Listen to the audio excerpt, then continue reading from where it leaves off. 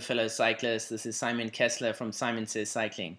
Today I'm going to give you 3 tips on climbing in a group ride. In Florida, where I live, just north of us, we have short, steep climbs that are actually very intense. And when we do them in a group ride, many times this is where the race or the ride is broken up. These efforts typically are anywhere from 30 seconds to 1 minute.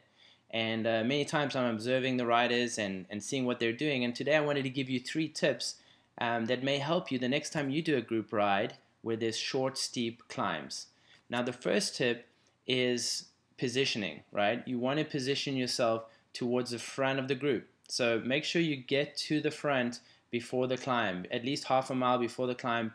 Make sure you move to the front of the pack, ideally using some of the other riders to get to the front. So if you see other riders moving up, jump on their wheel, let them tow you up to the front so that you save some energy. But that's number one, very important to get to the front before the climb, especially if you're not one of the strongest climbers, because as the race, or as the pace increases, you'll have more room to work with. If you're going to get dropped, you're going to have the whole pack pass you before you get dropped. If you were at the back, in other words, the other way around, you would actually have nowhere to go but off the back, right? So at least when you're at the front, you have a lot more room to work with, leeway to move through if you're not the strongest climber in the group. So that's number one, move to the front before the climb.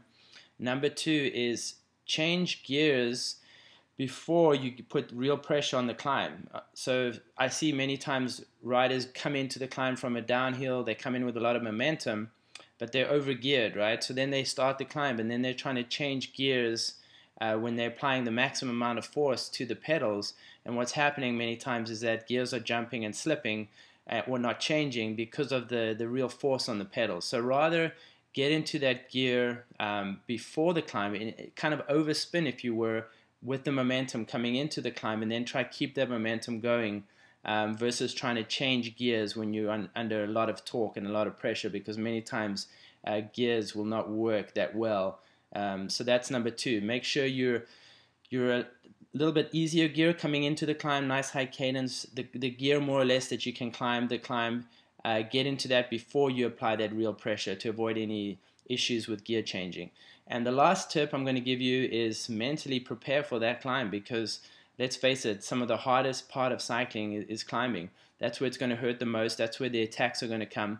So mentally really prepare yourself for 1 to 2 minutes or however long it's going to take of intense suffering and really holding on, because if you can hold on to the group for that 1 or 2 minutes, you know that people are going to ease up after that. They're going to recover. They're going to grab a drink of water.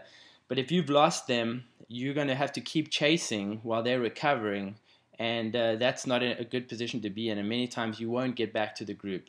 So really dig that extra bit deeper for the climb, mentally prepare ahead of time to really dig deep, really suffer 1 to 2 minutes. Tell yourself it's just a limited time for you just to hang in there, and if you do, then you'll stay with the main group going forwards after that. So hope you guys enjoyed the tips today. Have fun on the bike this weekend.